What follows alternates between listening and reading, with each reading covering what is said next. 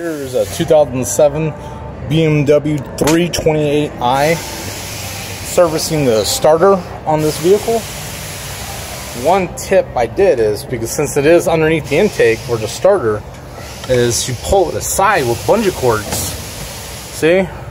One bungee cord right there, another one up here attached to the hood. Starter sits right there.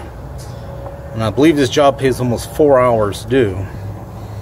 You know, instead of just remove the whole intake, you know, because there's a lot of things connected, a lot of brittle hoses. So I just pulled it aside. And there's a new starter I'm going to put in. You know, it's real little. And, you know, it just takes a little bit of time to use your imagination. What would you do, you know? That's all you got to do is think outside the box. See, I'm going to set this right there so you can watch me put it in. Alright, here we go. Let's see. Starter is going in. Right now.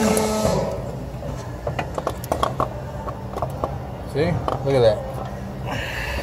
Obviously, still disconnect your car battery in the trunk so you don't short circuit the B positive battery terminal.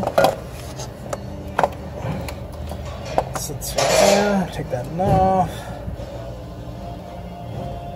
I mean, most guys probably already notice, you know, hey, just don't rip it out, just set it aside. Alright, see right there.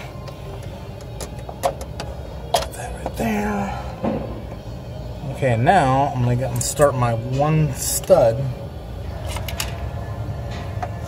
It's gonna be this long one. See, this one's gonna go that way on the corner of the starter, right there. Okay, here we go.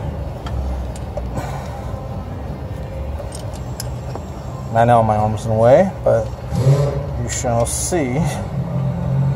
Okay, it's going through.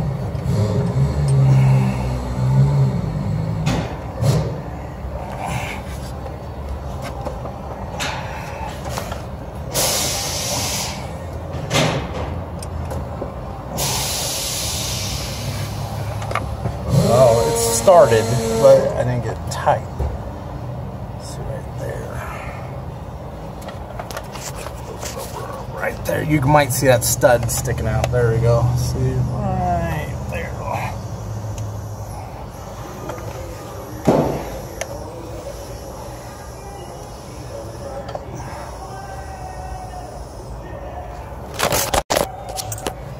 Alright, so I'm gonna hit pause.